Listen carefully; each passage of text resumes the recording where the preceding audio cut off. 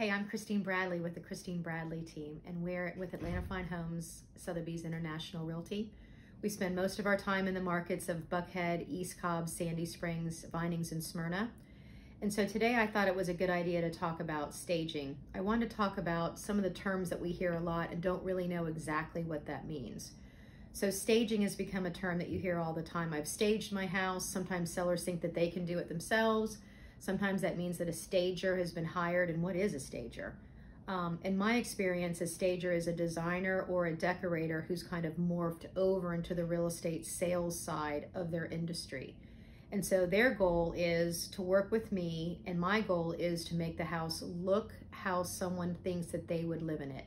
So we kind of take out family photos and comfy furniture and throws and rugs and all kinds of things that distract from the house and the structure itself, and then rearrange furniture so that it shows the room at its greatest. So I've had some struggles with sellers when I come in, and there's simple things like we need to see the floor, so all those throw rugs need to go away, and they think that they add a design factor to their home, and they do. But when you're selling a house, we're not selling how someone lives, we're selling how someone would like to live. So a lot of times that means bringing in more modern furniture or reducing very traditional furniture, and then kind of combining them together. When you look online on photographs, quite often you can see a house that looks like someone lives there, and it looks a little cluttered and there's too much stuff, and you can't really see the house, the walls, the color, the chandeliers, and the flooring.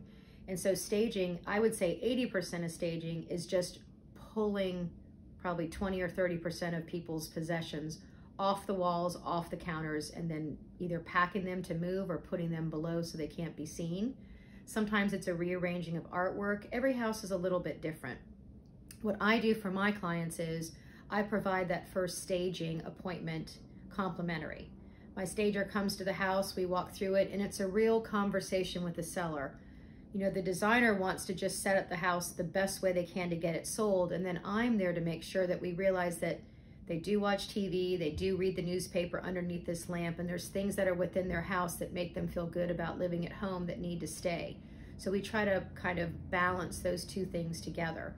If furniture is brought in, it's typically over a 3-month contract with my stager, and then there is a fee associated with it. Sometimes it's just rearranging someone's current furniture and we don't have to bring anything in.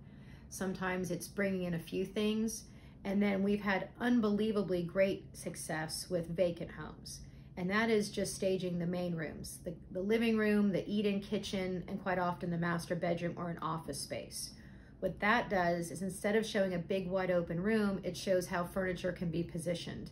We like to make sure we're using a king size bed so you don't have to wonder, is this a small room, but they've put in a small bed to make me think that everything fits better. And then the last part of staging, we've got virtual staging, and that's a little bit newer to our market. Sometimes you can tell because it looks a little overlay, but it gives you an idea of how furniture fits in a room.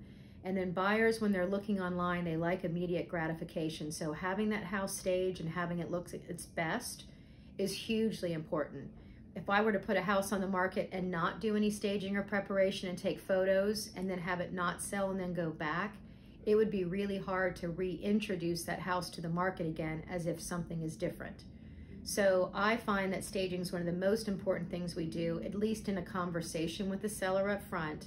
Some small adjustments that can typically be done, and then kind of go all the way down the gamut that if it's a vacant house that we put furniture in there so that the house feels warm and lived in, and you can virtually feel how it would be to live there as a buyer. And that's a little bit about staging. Thank you.